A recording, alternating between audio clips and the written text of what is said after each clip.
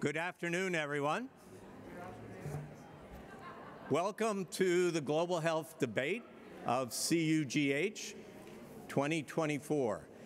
I'm Tom Quinn, Johns Hopkins University, and it's my pleasure to welcome you to a very entertaining, educational debate on a very timely topic that we really need to address.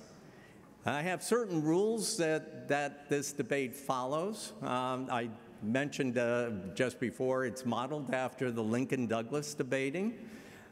We have two esteemed colleagues who are experts in this field. They have elected to take one side of the resolution, and the other individual will take the other side. I will introduce them after we talk a little bit about the resolution that all of you will need to vote on before we start, and then we will vote on it again at the end of the debate to see if our debaters could sway your opinion on this particular topic. So it's on artificial intelligence in global health. I attended last year's CUGH meeting in Washington, D.C., and I really do not recall AI even being mentioned in that meeting. Whereas this year, just about every session I attended, I don't know about all of you, but at least from my own personal perspective, AI was brought up in one way or another, either its positive side or perhaps a negative side. And so the Executive Planning Committee, recognizing the growth of AI and whether it can be harnessed in a beneficial way or whether it could serve in a detrimental way, really felt that this was a topic that we needed to learn more about. And what other way can you really learn both sides of the fence but to have an open, lively debate? And so the Executive Planning Committee came up with the resolution. And I'm going to read the resolution to you. Think about it for just 30 seconds to a minute. And then I want to see a show of hands as to whether you support this resolution or you think it went too far and you disagree. So the resolution is artificial intelligence, or AI, is a threat to global health. It is a threat to global health. All right, that is the resolution. How many of you agree with that resolution? Show your hands. It is tough with these bright lights. Okay. For those who are against the resolution, really feel it went way too far, raise your hands. My goodness. Okay, so our two esteemed colleagues now see what they need to do to convince one side versus the other. All right, we are very fortunate to have really two outstanding individuals that know this field and can actively engage us in the topic. Let me start first with the individual who is going to argue in favor of that resolution. That's Abraham Flexman, who's an associate professor of health metrics sciences and global health at the University of Washington. AB leads the simulation science research at the Institute for Health Metrics and Evaluation, where he's developed a simulation platform to derive the, quote, what-if results from the global burden of disease estimates, which we have discussed at every meeting. He's also working on methodologic operational research on verbal autopsies, has designed software tools that are used to estimate the global burden of disease. Dr. Flaxman earned his bachelor's in mathematics from MIT and his PhD from Carnegie Mellon in 2006. So he will argue for that resolution. that it is a threat to global health, even though he uses artificial intelligence every day. All right, Dr. Steph Bertozzi, good friend and colleague. It's a pleasure to see you again. He's former dean and professor of health policy and management at the University of California, Berkeley School of Public Health. Previously, he directed the HIV tuberculosis program at the Bill and Melinda Gates Foundation. He worked at the Mexican National Institute of Public Health as director of its Center for Evaluation, Research, and Surveys. And he was the last director of the WHO Global Program on AIDS and has held positions with UNAIDS, the World Bank, and the government of the Democratic Republic of Congo.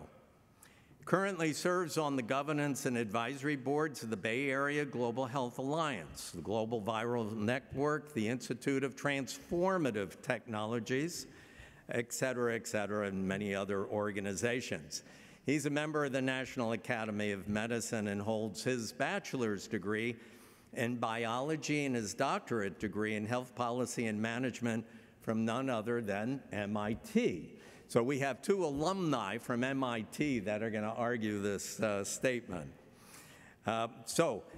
Without further ado, please welcome first to argue for the resolution, Dr. Abraham Flexman. Thanks.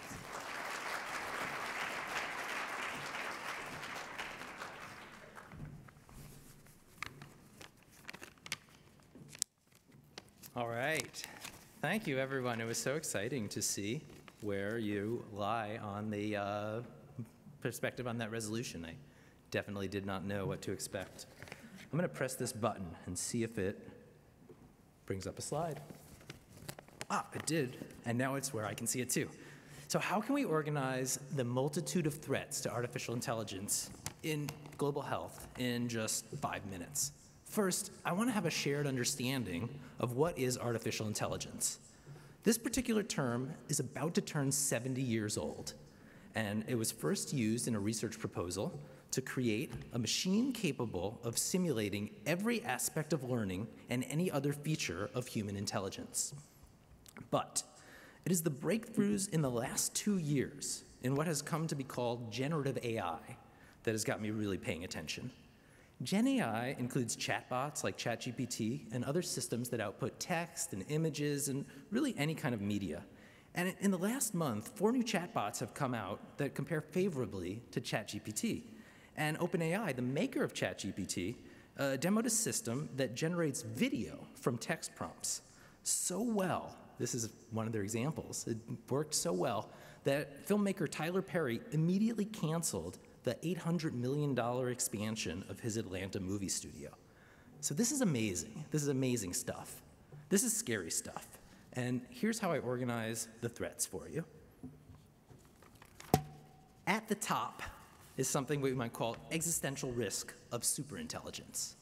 The companies leading these Gen AI breakthroughs are dreaming of completing the original vision of AI by creating a machine that simulates every aspect of human intelligence. And some theorize that there's no reason for a machine to stop advancing when it reaches the level of human intelligence.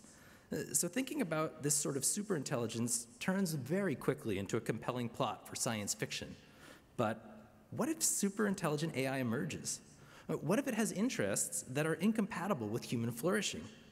I actually was not too concerned with this sort of X risk before I started preparing for this debate. But now, well, I'm just glad that some people are taking it seriously. But there's a catastrophic threat from AI that seems even closer, which we can think of as intentional misuses by bad actors.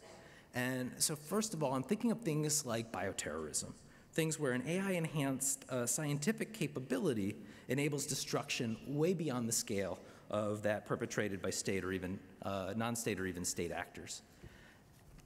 And more focused misuse is already happening, like misinformation campaigns that use AI to generate content to influence politics.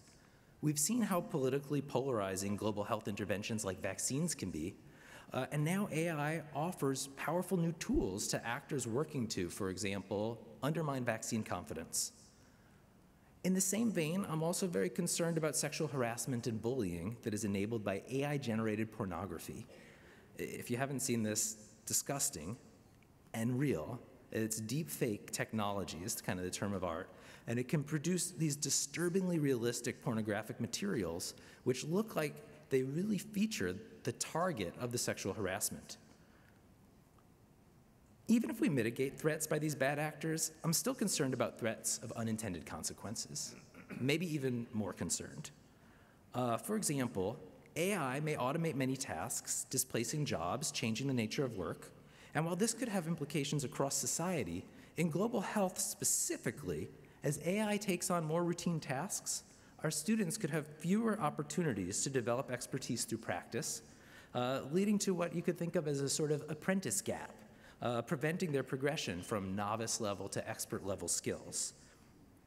I hope to elaborate on some more of these unintended consequences as we continue this debate, but I want to wrap up this opening statement by calling your attention to a threat that I think might be the biggest, which you could call AI bias.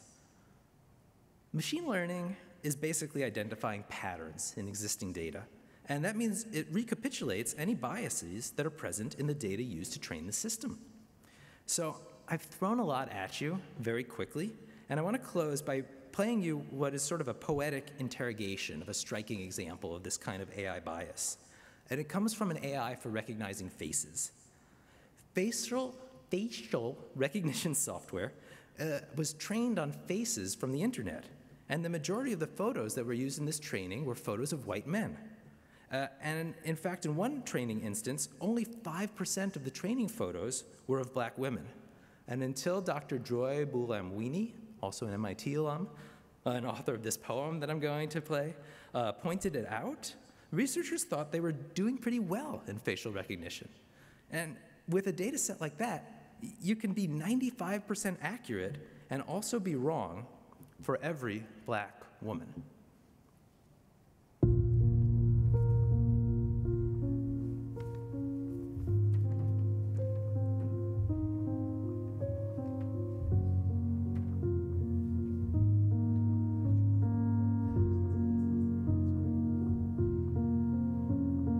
My heart smiles as I bask in their legacies, knowing their lives have altered many destinies. In her eyes, I see my mother's poise.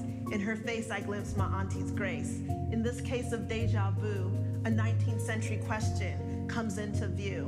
In a time when Sojourner Truth asked, "Ain't I a woman?"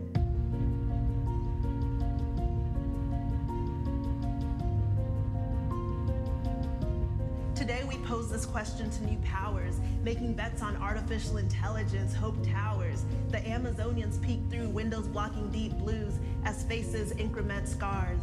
Old burns, new urns, collecting data chronicling our past, often forgetting to deal with gender, race, and class. Again I ask, ain't I a woman?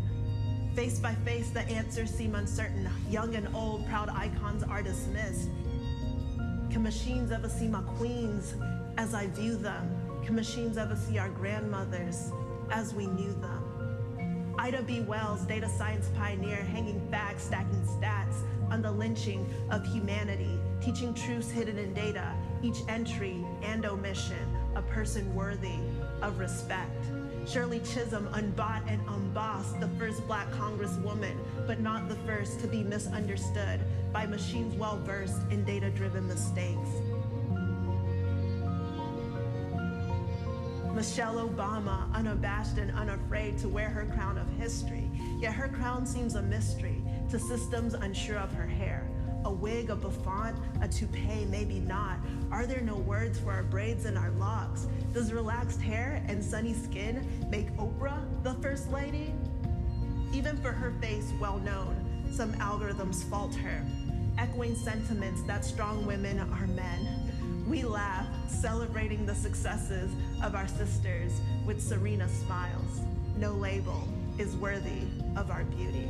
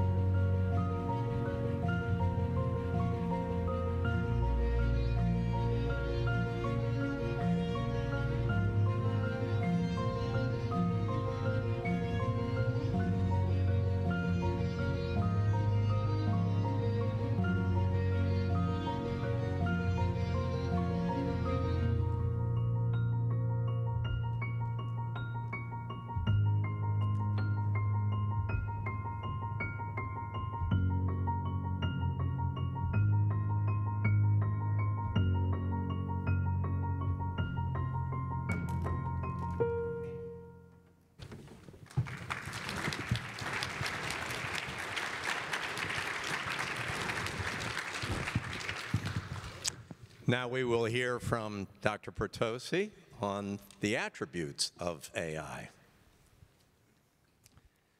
Thank you, Tom. That was very compelling. I'm convinced, Avi, and I think you've already won. We could all just go home now. Unfortunately, Tom explained to me that people paid good money to watch an old white man yell at a younger white man, so I should just get up and do my job. I guess you haven't seen that movie before. So it's actually true. I wasn't kidding. I agree with A.B. that this stuff is scary and we should worry about it. We should worry about it a lot. Remember that Facebook thought it was the saving the world, and its AI, well, how did that turn out? It gave us Trump, and it'll probably give us Trump back again. But today's discussion isn't about whether AI is going to be good for democracy, or whether it's going to be good for extremism, or whether it's going to be good for authors or artists or screenwriters. It's about whether it's good for global health. And I choose to define that as being, is it going to reduce inequality globally in health? So if AI starts World War III, as A.B. has suggested, then yeah, it's right, it's going to be bad for global health. But I'm going to assume that World War III is an unlikely outcome. And I'm also going to assume, and maybe you'll agree with me, that even if all of us global health folks and get all of our friends and we all wring our hands about how bad AI is, we're not going to stop it. It's unstoppable, and so we're going to have to live with it. And it turns out I'm inherently a techno-optimist. I may not have any expertise, but, but I'm a fan. And why am I a fan? Well, I think back when I was a graduate student in Kinshasa in what was then Zaire, two remarkable things happened while I was there. Cell phones happened and the internet happened. So cell phones were pretty magical because suddenly you didn't need to be powerful enough to get somebody to bring copper wires to your house and that somebody could then remove. So if you had money, and progressively less and less money, you could have communications. And secondly, the internet happened. So before you had to get on a plane and fly to the Harvard Medical Library, suddenly in the Ministry of Health or in Mama Yemo Hospital, you could get on a computer and have full access to the Harvard Medical Library. Amazing.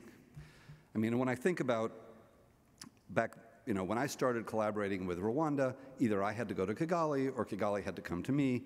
Now I have a Tuesday morning meeting every week where we get together on Zoom. I teach students simultaneously in Berkeley and in Indonesia, and they work on projects together for their mutual benefit. So yeah, I'm primed to be a techno-optimist. So when I think about this AI, I ask myself the question, who is going to be differentially benefited by what's happening with AI? And AI, I'm thinking specifically about the application of these large language models to health. So I think X-ray machines are a lot cheaper and a lot more prevalent than are highly trained radiologists. If I have a problem in my lungs, I can go to the hospital in San Francisco. My X-ray will be read within a matter of hours by a radiologist who we probably spent $750,000 on his training or her training, and I'll get my answer in a couple of hours. But if I'm living in a small rural community, pretty much anywhere, including California, I won't have that access. And it would be really wonderful if the AI assistant could read that X-ray and tell my nurse provider that I either need to go be referred to a place that can diagnose and treat my tuberculosis or not. If I have diabetes, I worry about my retina. I could go into any pharmacy with a camera, stick my eye in the camera, and have it take a picture of my retina. That is cheap and easy. What's hard is finding the ophthalmologist who can interpret the picture of my retina. Well, if AI could tell the pharmacist that either I need to be referred or my eye looks good, that would be a huge help. So I went to medical school a long time ago. And many years ago, the EKG machine was already better than I was at figuring out whether the heart that it was looking at was starved of oxygen or not. I've also played with an ultrasound machine. Some of you probably have too. And it still looks to me like it's a cold front coming in off the coast of Sweden. So last year, the Gates Foundation, they introduced about 500 handheld ultrasound machines into rural Kenya. And I think they underestimated the training that was required to make those machines effectively used in that environment. So imagine how wonderful it would be if that little handheld ultrasound machine could talk to you and say, sweep left, sweep right, tilt up, tilt down, and then up pops the answer that the gestational age of the fetus, or whether it's twins or a singleton, or if you're pointing at the heart, what's the ejection fraction is, how well is this heart pumping blood. Now, the benefits of those advances will be greatest for those who don't currently have access to the high-quality manual analog version that I have. And there are benefits even if AI is not better than the best providers, because that's not the relevant standard. The relevant standard is the AI better than the alternative for that person? Now, I'm no fan of Elon Musk, but I have to say I think he's right when he says that self-driving cars represent progress, even if they sometimes kill people. What matters is whether they kill people less than people do when they're driving their cars, right? If they do, then they will save lives. So Bob Wachter is a colleague at UCSF. He recently published a piece about the use of GPT-4 when presented with signs and symptoms from a patient to come up with a list of diagnoses that were possible for that patient. And he says, well, he didn't say it this way, but it's not yet as good as he is. But it's pretty good. And so telemedicine makes it possible for somebody like Bob to be hours away or thousands of miles away from the person who he's trying to help diagnose. Imagine if the frontline worker had an AI assistant in their pocket that could outline what the most likely diagnoses are and suggest a diagnostic path to actually arrive at the diagnosis and say, you need to call the diagnostician. We could probably make do with 1/10 as many diagnosticians as we currently have. Or imagine that you're in a small rural clinic in the labor room, and on the wall there's a virtual assistant. And you can say, hey, help, Malika, the patient is bleeding. And the prototype, which is already being tested, walks you through the emergency steps to do in that situation. Now let me finish with a more personal example, one that applies to academics, as I suspect most of you are. I'm currently editing an overlay journal that publishes reviews of online infectious disease preprints. And I've become very interested in the structural barriers to both publishing and accessing information, whether it's for ethnic minorities in the US or people who live in countries, especially where the first language is not English, or even countries which speak English but don't speak it exactly the way it's spoken in London or in Manhattan.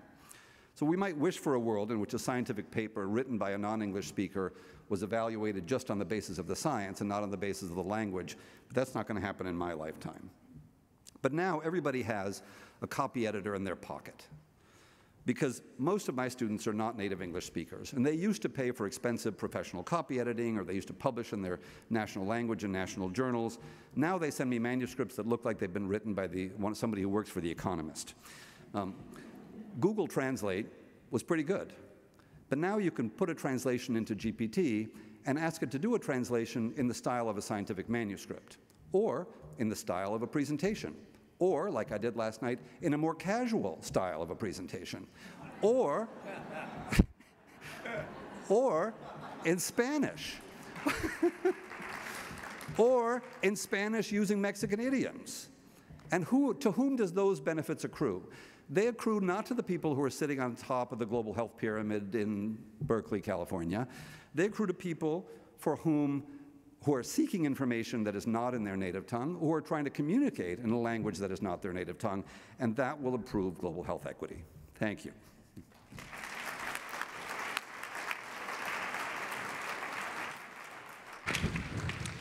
So the way this works is that each of the debaters will get a 5-minute rebuttal period. When they're done, we're going to open it up to all of you. Get your opinions. You can query each of these individuals, and we'll move forward from that point onward. So, on to the rebuttals. Dr. Flexman. Oh, wow. I really appreciate a lot of the points that we just heard from Steph. And I feel like our debate is not about whether this tech is good or bad. What I really want to convince you of is that this stuff is dangerous. And so I want you to know from the start that I am very excited about the prospects of the current generative AI systems, whatever is coming next when GPT-5 debuts this fall, or could we hope sooner, and the future that might be coming for our kids, for their kids from this stuff. And on the other hand, you know, optimism is great, but we have to be cautious as well. And when I think about the caution, and what I really want you to get out of this, is that all of these promises come with this risk of AI bias. And there are things that we can be doing now to mitigate this bias. Self-driving cars is an amazing example. It turns out that the people originally hyping self-driving cars were about 10 years ahead of what they could actually do. And so that means I've been excited about self-driving cars for about 10 years because they were claiming that they would be this revolution in reducing road traffic injuries way before they had that potential. But California just said that Waymo can have driverless taxis go on the highway. I thought I might be able to take a driverless taxi from the airport to this hotel. Not yet, but I signed up so that they'll tell me when I am able to. But we need these taxis to be safe.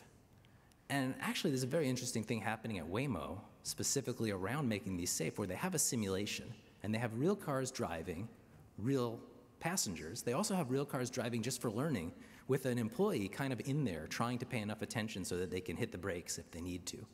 And then they have a virtual car virtually driving around in a virtual world that they've open sourced so we can see what they've put in there. You know, I haven't quite figured out how it works yet, but I would love to see, do they have people in wheelchairs crossing the street in this virtual world to make sure their virtual cars don't virtually run them over? Are there other ways that they can make sure that, you know, their AI can detect people who have different colored skin, have different gaits or ways of walking, different behaviors that are more or less predictable when they're engaging with road traffic? And so, like I said, let's be optimistic. There's a lot of potential from all of this, but let's go in eyes wide open about what some of the threats and risks are. I've got so many movie ideas since we're so close to Hollywood talking about this, and movies have been really good in imagining what potential futures can be. Did anyone see Prometheus? It's like one of the Alien series, and I'm not sure if enough people watched it to make a big story about it, but I saw a few nods. So I'll go on just to say that in this prequel to the Alien space series, there is a space mission that has this amazing AI doctor. It's basically an autonomous surgery unit, and the main character, how much can I tell you and not spoil the movie for you? There's gender bias in the AI doctor. See the movie if you want to know more.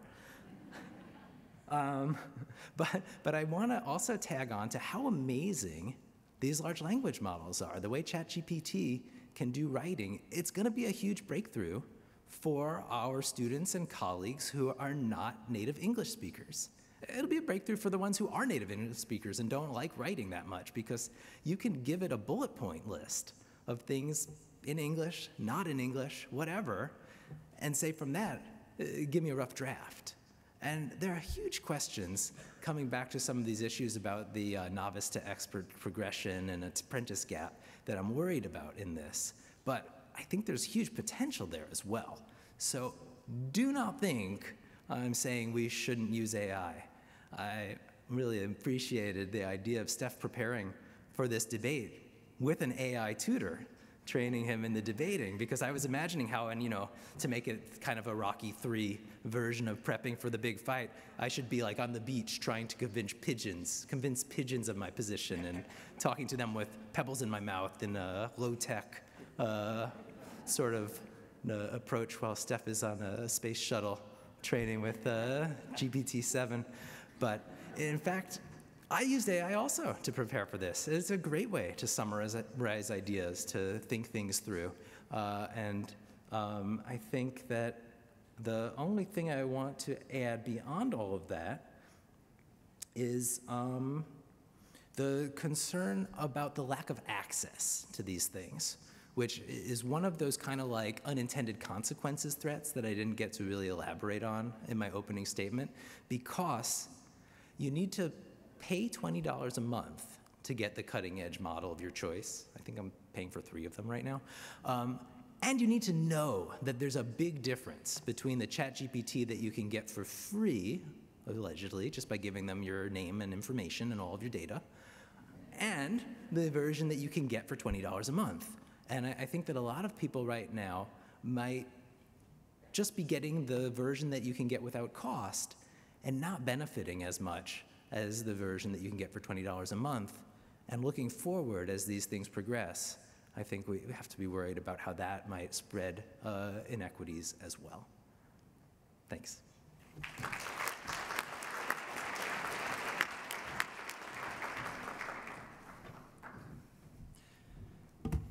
I think we're seeing more convergence than is allowed in a debate. So I agree with AB again. And of course, I agree there are all kinds of things that are wrong with AI tools. And the video that he showed from Joy, I actually showed in my class. And I love it. There are all kinds of things that are wrong with today's AI tools, and they have inbuilt biases because they've been trained on white populations, and they've been trained on current practices, which reflect the inequitable practices that are the current practices. And that doesn't mean that AI on balance is bad for people who are not white or live in the United States. In part because the biology of people is overall a lot more similar across racial and ethnic groups, in fact, virtually the same, than the things that make it different. So the example of facial recognition is a really good one of showing extreme bias. It turns out that's not universally the case for most of biology. And the question for me is, what's our alternative, right? If we want to say AI for nobody, that's impossible, at least I think we all agree with that. Do we say the AI should only be used on the populations on which it was trained because it's not as good for other populations? Well, that's sort of like saying that the Los Angeles schools do a better job for students who are white, and therefore Los Angeles schools should only be made available to white children. I mean, it just seems crazy. It seems that what you do is you recognize those biases and you use that to both fix the AI and as a window into fixing the underlying biases that cause the AI to be biased in the first place. AB didn't mention one thing that I really expected him to mention, although he did kind of implicitly. So I'm going to mention it for him. And that is, it really worries me that the AI is entirely in the hands of the private sector, right? They tend to prioritize profit over protecting populations, and even more so when it's a global competition, right? And some of the actors are not the most savory. And I agree with him. I mean, if he'd said that, I would agree with him.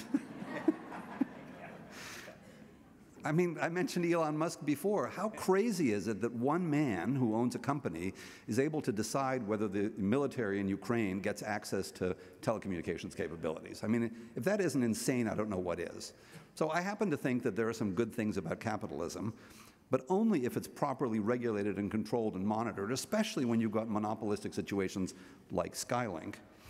And so what worries me is that we have globally become impotent at regulating the private sector, and frankly, to a large degree, because we've become impotent in this country and we have a habit of imposing our will on much of the rest of the world. Just look at what's happening to the pandemic accord in Geneva, because we refuse to go along with any rational access to AI in the case of a pandemic where we need access to life-saving products.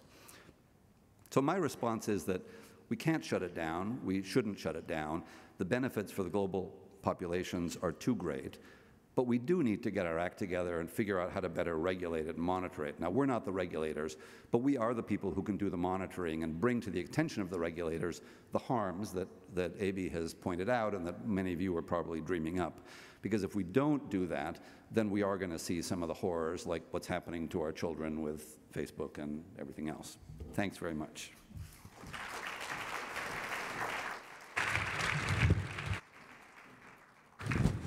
Thanks very much for this stimulating both sides of the resolution. I actually want to weigh in. I normally don't do this as a moderator, but I was sitting outside having lunch, and I said, I need to get educated on this AI stuff. And so I went to a resource. I actually went to Google Gemini, which is an open AI source. And I asked AI, if you want to call it that, what do you think, I literally typed this in, What do you think of the resolution that AI is a threat to global health? That's what we're debating. That's what we're voting on. And this is AI's response. Now, understand it's a little biased, but it did have a feeling about it. And it said, I believe the resolution that AI is a threat to global health is too strong of a statement. AI offers significant potential for positive impacts alongside the risks. This is very interesting. Here's why. First of all, oversimplification of your resolution. AI is a vast field with many applications. While some uses might pose risks, others can be incredibly beneficial for healthcare. And I think we heard both sides of that position. The other point AI wants to make is missed opportunities. Dismissing AI entirely could hinder advancements in disease detection, drug discovery, and resource allocation in underserved areas. Then AI sort of takes a step back and says, however, the concerns about AI and global health are very real. Here's a more balanced perspective coming from AI. AI needs to have careful development, implementation, and regulation.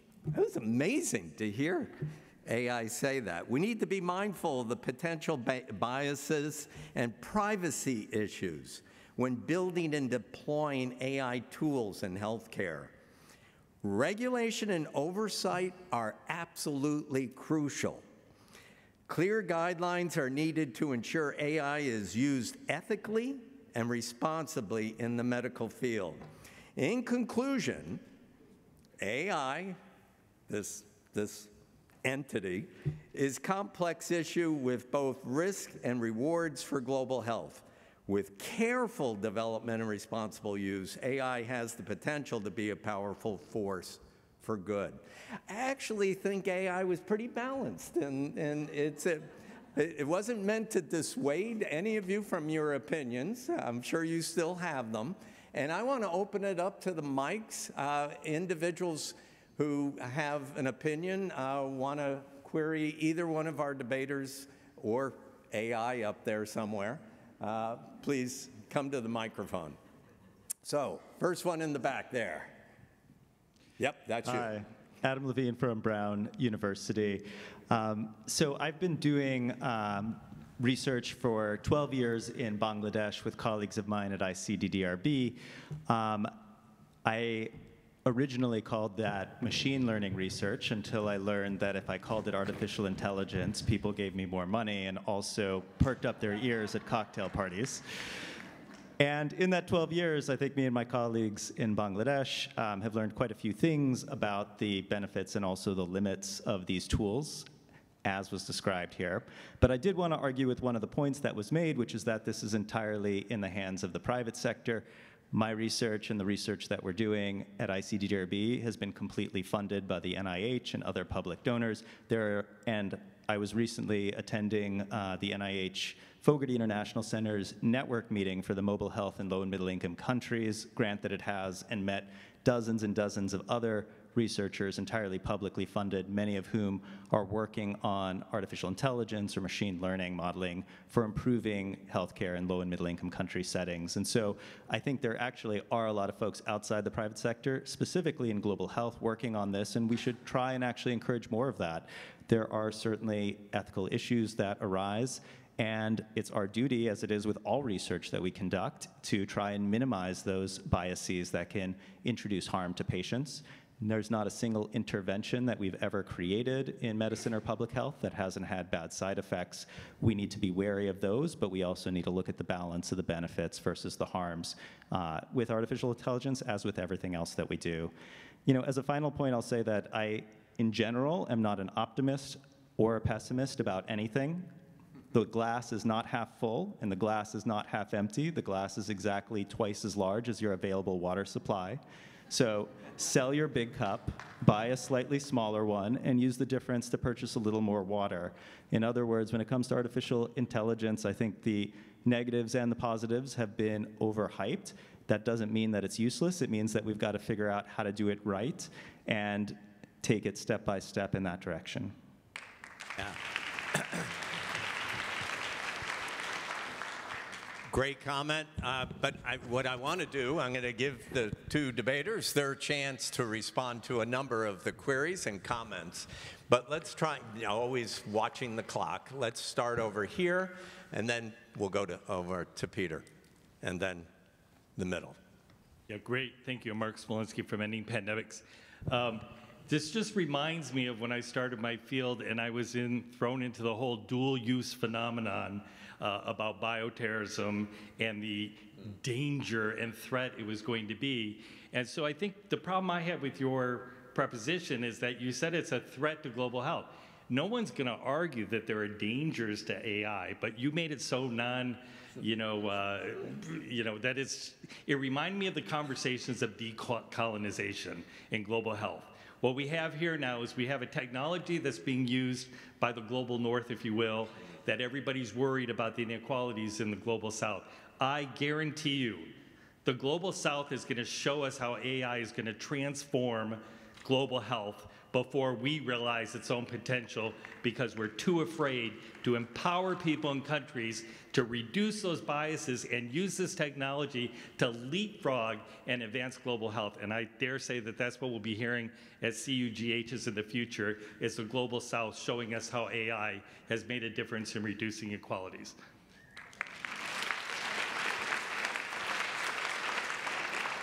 Thank you for your comment. I'm going to jump around. Peter, and then in the middle. Thanks, Peter Kilmarks from the Fogarty International Center. I'm an enthusiastic user of AI. Maybe I should see if NIH will pay for my upgrade to ChatGPT 4.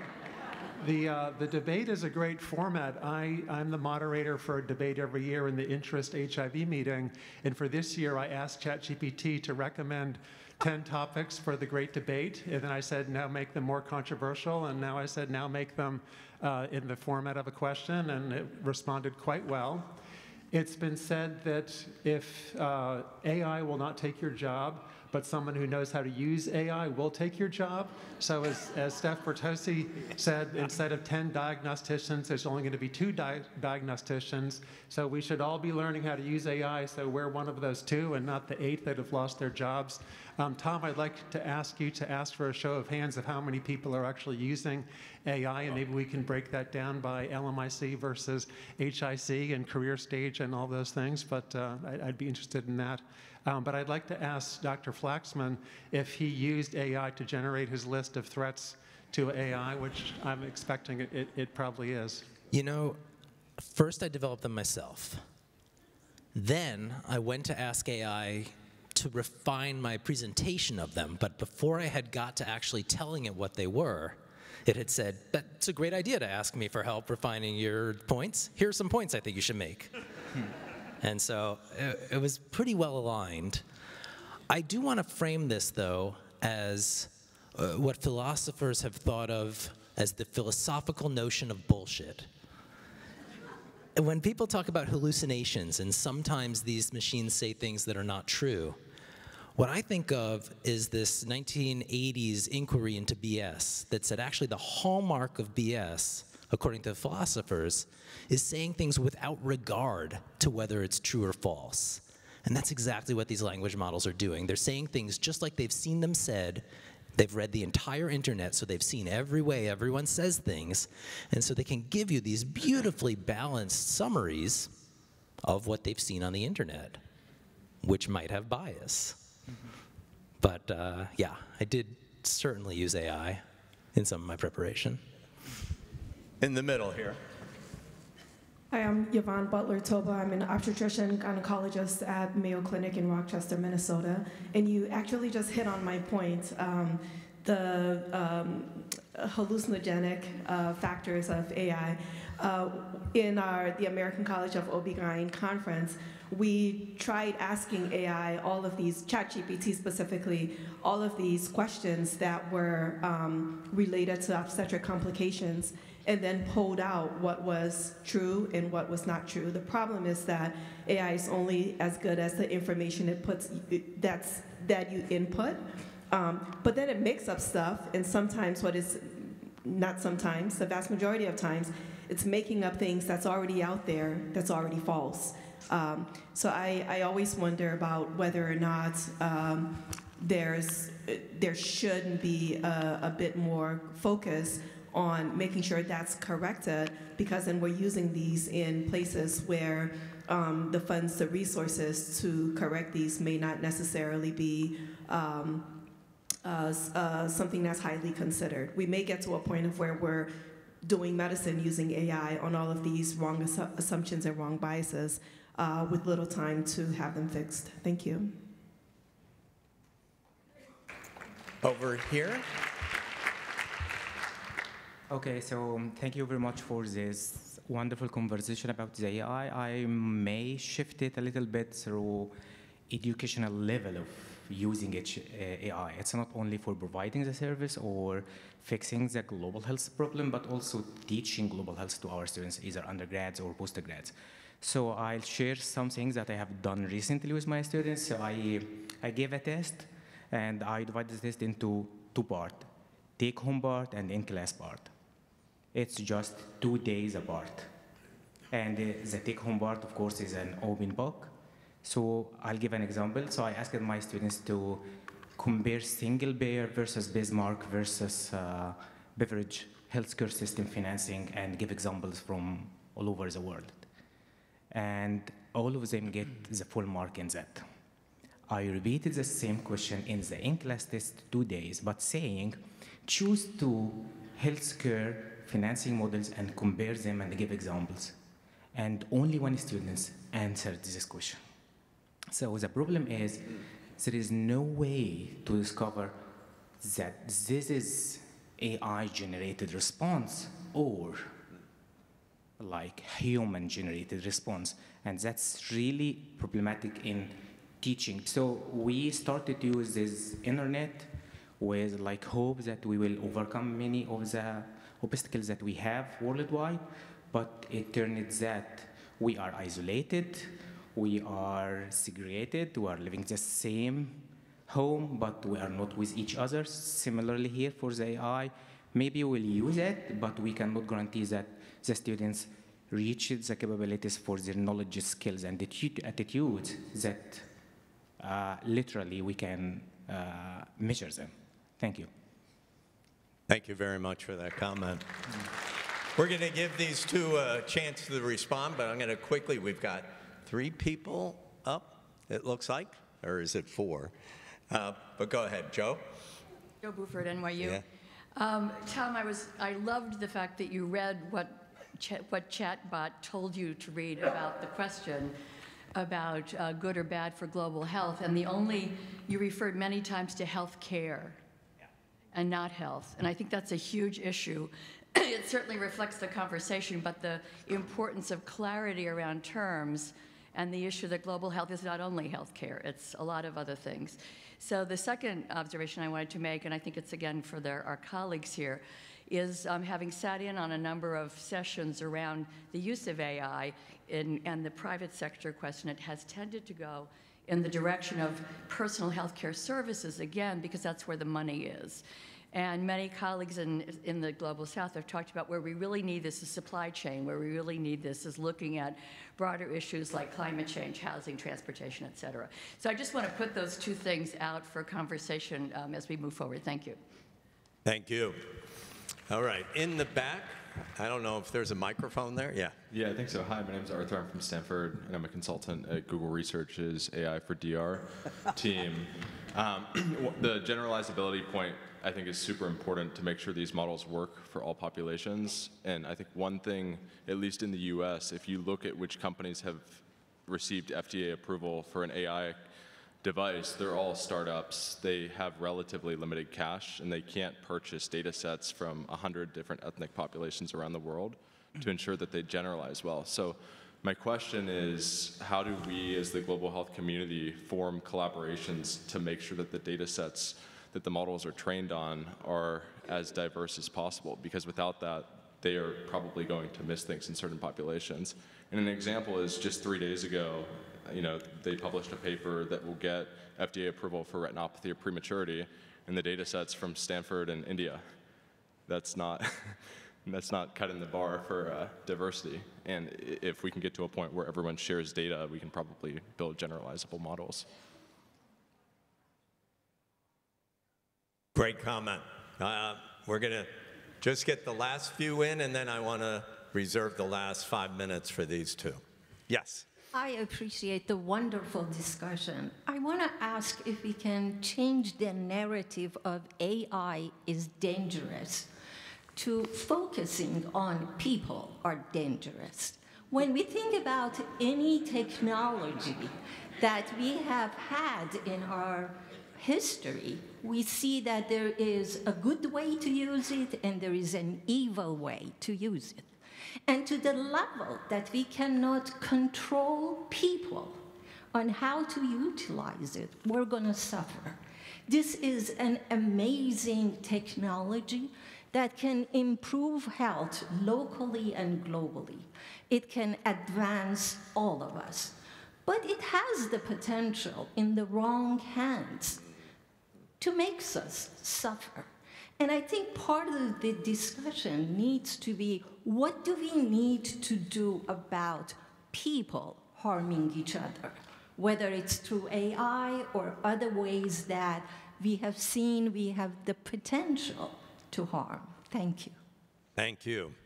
Next.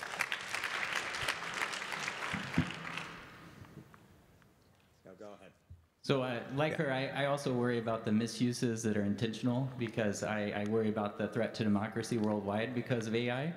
But let's say that you can control for that through regulation and laws. The other huge worry I have, and this came up at a session this morning about the triple threat to the environment, and we concurrently talked about AI, is I don't know how you would control for the environmental impact that AI has, because there's currently this arms race to build more data centers, more processing centers. I looked up the Sloan Management Review, says this could be one of the biggest contributors to the carbon footprint in the world by building more data centers. And I think that that would disproportionately affect your low and middle income countries because of the kind of arms race to build more data capacity to make AI work. And so I'd like to hear y'all's kind of thoughts on how we could control for that.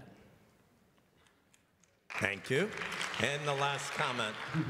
Thank you. I came here from Mexico, where the ASU president joked that the only area with slower innovation than education was religion.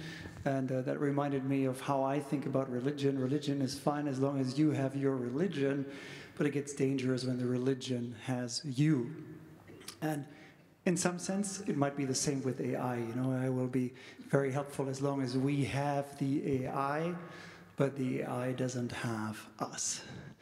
I'd also resonate with the final point here. Obviously, data consumption, energy consumption will be an interesting challenge to tackle as well. Thank you all very much for your comments. I'm going to turn to our esteemed colleagues here if they would like to respond to any of those, and then we're going to vote. Wow. Amazing, amazing contributions from all of you. I can't respond to every single one of them. I would love to. And I want to start where we ended, which was about this risk of the environmental impact of these technologies, because I'm really glad that we brought it into the conversation. Because, yeah. And to pile on, besides the energy that it takes to run these AIs and train them, it also takes resources to make the chips that we're using to run these. And what about, the rare elements that have to go into making them, some of which come from some of the war-torn and vulnerable parts of the world. And it also requires human labor to do this training. There's basically all the words on the internet plus one weird trick to make our chatbots of today. And that weird trick is reinforcement learning from human feedback. And the humans who do it are often low-wage workers, sometimes in very vulnerable situations, that have to go through labeling some of the most horrible content on the internet to make the chatbots not share that with the rest of us. To quickly jump through some of the other amazing things that were brought up during this. One early on that I want to go back to is the comments from Brown University about open models versus closed models, because there's a vigorous debate going on right now about whether it's better to keep some of these powerful models closed, because then the companies that control them can put safeguards and guardrails on them, or whether it's better to have them open, because then we can understand what's happening with them. And I don't know what the answer is with that. I just want you to know that there is a very important debate right now about whether, for example, it should be allowed to have frontier models, is one of the terms of art you'll hear, these really cutting-edge models available openly. And that gets into regulation, which came up in a lot of these conversations. Again, I think this is one that I just want to call your attention to, because we don't know how to do it. We don't know how it's going to play out. But you know, one of the comments made me think of these safety monitoring boards when you are trying out a new health intervention that looks for any of the harms and keeps an eye on it and can say, yo, you've got to stop. This is actually doing harm. Maybe there are some unique aspects of global health research that can help with the regulation and AI safety. And I'm gonna wrap up after one more, although I want to keep going for so much.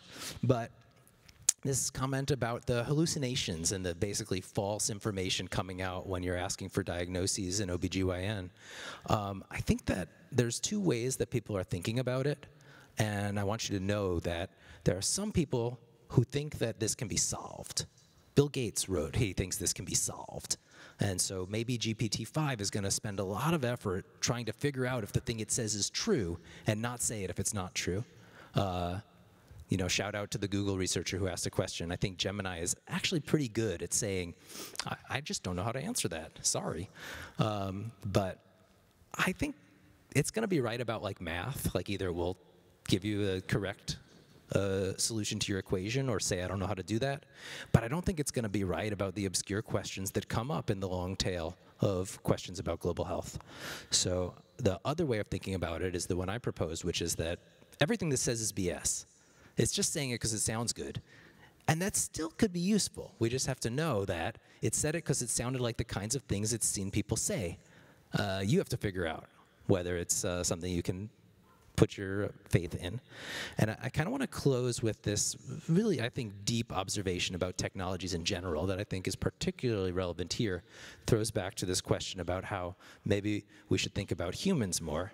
And it is that technology is neither good nor bad, nor is it neutral, which to me means it's all about the context. I'll leave it there for now. Step. So Aby's the real expert. I'm just an enthusiastic user. So I'll just say one thing, and that's, we don't have time to talk about it today, but I love the point that was brought up about education. This is a consortium of universities in global health, and maybe next year we should really think about what this means for our educational mission. Because I'm really struggling. My course last fall, I teach a big introductory course.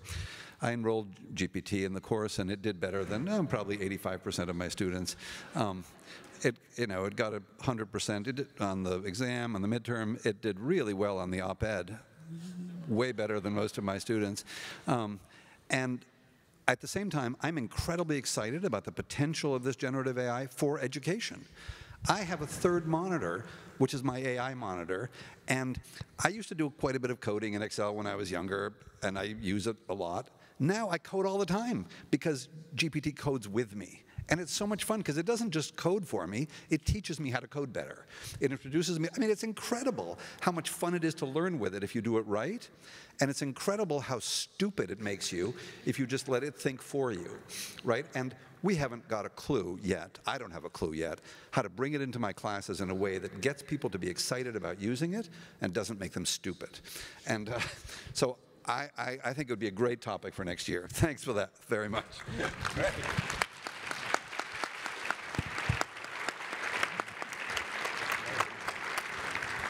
All right, that that brings us to the end of this particular session. But before we do, Peter asked how many of you, like Steph just said, are actively using AI in your daily work. Raise your hand. All right. It's almost unanimous. Okay. The next step is we have that resolution that AI is a threat to global health, and we had a vote on that in the beginning. I'd like to re-query the group to see if your consensus has changed any. Having heard all the comments from the group as well as our colleagues. So all those in favor of the resolution that it is a threat, raise your hand. I actually think there's more raising their hand. I actually think it has swayed the audience here. How many do not feel it's a threat at all?